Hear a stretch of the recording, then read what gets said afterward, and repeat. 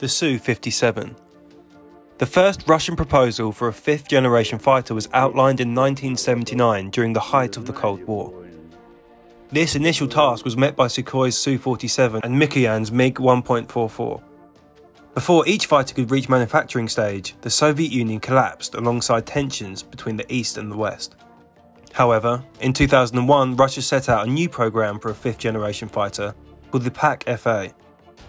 This time, Mikoyan proposed that the three Russian aviation giants, Sukhoi, Mikoyan and Yakovlev, work together to build the next generation of Russian jets to reduce financial risk. This proposal was shunned by Sukhoi, who pressed on with developing their prototype, the T-50. Mikoyan went on to submit the E-721, which was smaller and more affordable than the Sukhoi competition.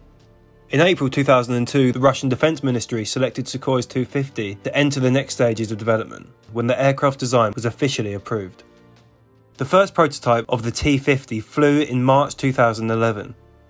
But both the uncertainty and mystery of the project would continue to add doubts to the Russian fifth-generation project. Russia teamed up with India in order to share the financial burden of the project, but in 2018, the Indian government parted ways with the fifth-generation program, leaving the Russians to fund the ambitious project themselves. The Russian Ministry of Defense continued to trial the now officially named Su-57, with reports of prototypes crashing and experiencing numerous setbacks.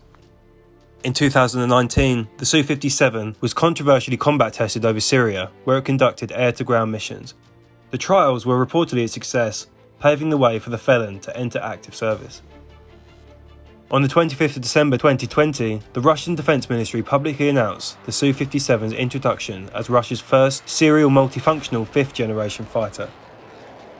The Su-57 was now the second fifth-generation jet to be in active service, second to the F-22. Despite having less advanced stealth characteristics than its American rival, the Su-57 reportedly exceeds the Raptor in thrust vectoring performance by being able to thrust vector in three rotational axes: pitch, yaw and roll, which could prove to allow the Felon to outmaneuver the American fighter if they were ever to face off against each other. This performance is thanks to the Felon's two AL-41F1 augmented turbofan engines that can produce 33,000 pound-foot of thrust each. These power plants allowed the Felon to reach speeds of Mach 2 and the ability to supercruise.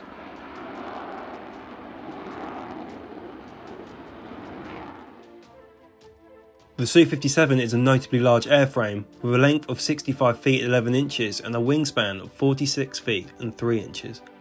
This large airframe was purpose-built to allow the Russian fighter to be a multi-role aircraft. Unlike the Raptor, the Felon was purpose-built to carry both air-to-air, air-to-surface and anti-ship ordnance. The Su-57 was designed with 6 internal hardpoints and a further 6 external hardpoints, which could be equipped with a range of weapons alongside its single 30mm cannon. A reported 13 Felons are currently being operated by the Russian Air Force, with more to enter service in the near future.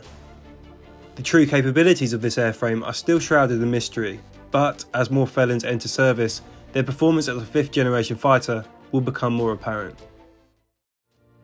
Thanks for watching this video. Be sure to like, share and subscribe, and comment which aircraft you'd like to see in the next one.